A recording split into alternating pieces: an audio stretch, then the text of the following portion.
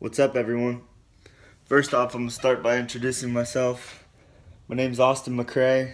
I'm a up-and-coming fighter, MMA fighter. I fight at 125 pounds. I'm originally from Deltona, Florida, residing in Daytona Beach now. I just want to take a second to explain what MMA means to me and how it's affected my life. Well, when I was 15 years old, saw a bunch of kids fighting in the backyard down at the local park in the back and checked it out. And one of my buddies actually was like, "Hey man, you should try it out. You're athletic and stuff like that." So I gave it a shot. My buddy knew a little bit about MMA, Garrett Nelson, and we did a little bit of training in the yard. And I went out there, and I guess I performed well. Everybody told me I did good. And another up-and-coming fighter, he was training at the time, Kagan Odie. He saw me, and he actually paid for me to come to his gym because I didn't have money to go to the gym. My parents didn't have much money, single mom and everything like that. So from there, I started training at Sosa Martial Arts, where I went on to do 5 amateur Muay Thai fights, and I won all 5. And then when I turned 18, I went on to do MMA. I left my amateur MMA career at 8-1. I was ranked number 1 in the Southeast United States, and I went on to the pros.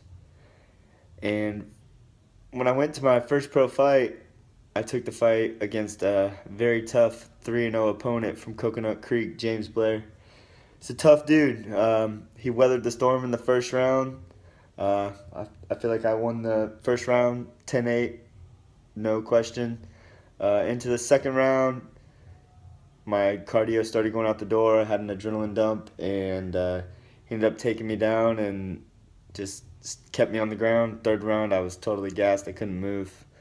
From there, I lost by decision, but April 1st, I'm looking to get back in the cage, and I'll be fighting Rodrigo Caro from Argentina.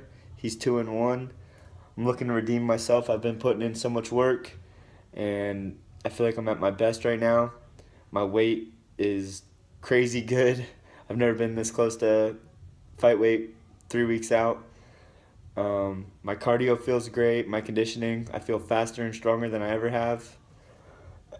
I'm going to go in there April 1st, and I'm going to put on a show. Looking for sponsors and stuff like that. I've picked up a couple, and I look to promote their business as much as I can and represent them in the cage. Yeah, MMA has affected my life a lot. I haven't taken it as seriously as I should have in the past. Slacked off training. I like to go out and party with my friends, but I think I'm growing up now, and I'm ready to go full throttle and make it to the UFC. I feel like I have the potential everyone tells me I do, and I'm ready just to buckle down and cut my losses and go for it. And I feel like I can be very successful if I devote my time, dedicate myself, keep my motivation up, just keep training. Also, not only did I train at Sosa Martial Arts, I linked up with Mitchell Chamali, El Will Acevedo, Hank Porcher, Eric, Angel, all of them over at Tough as Nails, and I go over there as much as possible to get my wrestling game up. That was actually my one loss as an amateur to a wrestler, and after that I started going to Tough as Nails, and my next fight ended in an armbar in the first round. So great work over there. I represent Sosa Martial Arts and Tough as Nails. Just trying to get my name on the map. I'm trying to get out there and get to the UFC. I'd like to give back to my community as much as possible if I make it. I love helping people. I invite them to the gym, train them for free.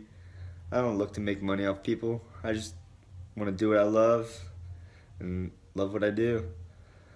The Josh Samman Foundation, I saw it because of Mitchell, and I'm fighting April 1st and all that.